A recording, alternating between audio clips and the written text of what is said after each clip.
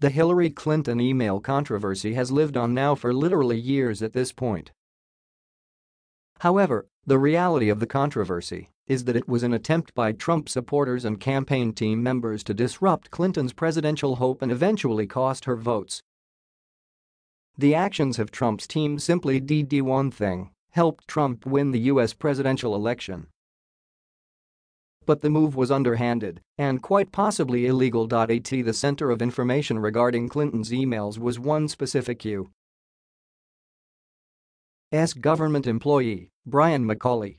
As an official employee of the FBI, McCauley was manipulated by Michael Flynn, former Trump campaign advisor and eventual Trump appointee to the position of National Security Advisor.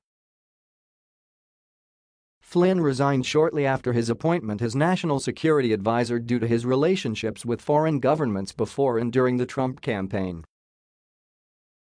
McCauley was being paid by Flynn, acting on behalf of the Trump campaign team. But, initially, none of this came to light. What did come to light was McCauley's statements that the U.S. State Department was seeking to classify certain Clinton emails in order to bury them from the eyes of the American public. The emails in question were specifically related to issues involving events that took place in Benghazi. According to the information McCauley released, information was sought to make it seem as though the State Department and Clinton were trying to cover up information, events, and correspondence which could have been detrimental in Clinton's presidential run. Once the American conservative media caught wind of this theory, they ran with it and began to relentlessly report that Clinton and State Department officials were orchestrating a massive cover-up to hide Clinton's knowledge and negligence in the events that took place at Benghazi. But nothing could have been further from the truth. Eventually, the cover-up theory was found to be false.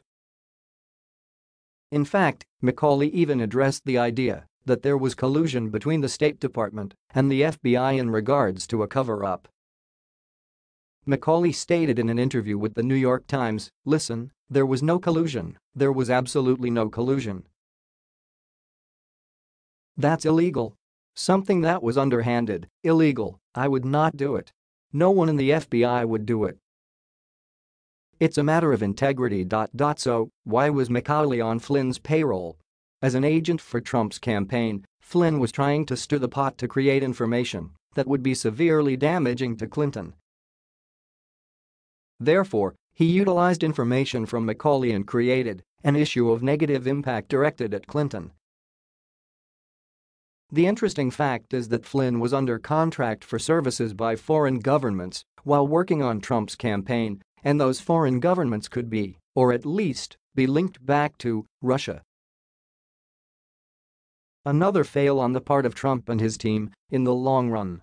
As more information and investigation has continued into his campaign ties to Russia, more information has come out as to how his team used underhanded tactics and manipulation of information to cost Clinton a fair shot at the presidency.